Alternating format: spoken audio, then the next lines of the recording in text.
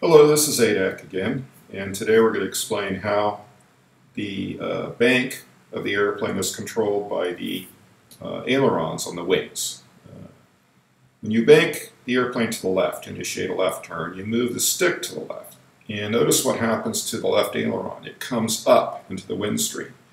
The wind strikes it, that imparts a downward force to the left wing, so it goes down. Look at the right side. That aileron is dropping down, so the wind strikes it and forces the right wing up. So when we have a left bank, it causes one wing to drop and the other one to rise, the way the ailerons are pushed into the airstream.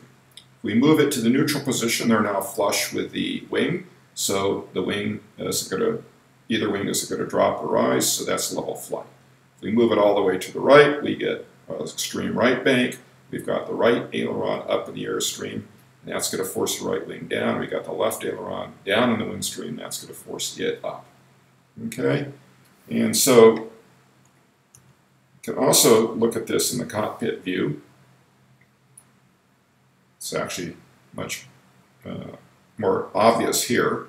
So to bank left, you can see that left aileron comes way up in the airstream, and that's going to impart that downward force in the left wing. And likewise, look what's happening to the right aileron. It's down, so that's going to bring the right wing up. And that's how that bank works. This is ADAC. Next time we'll talk about the elevator. Take care.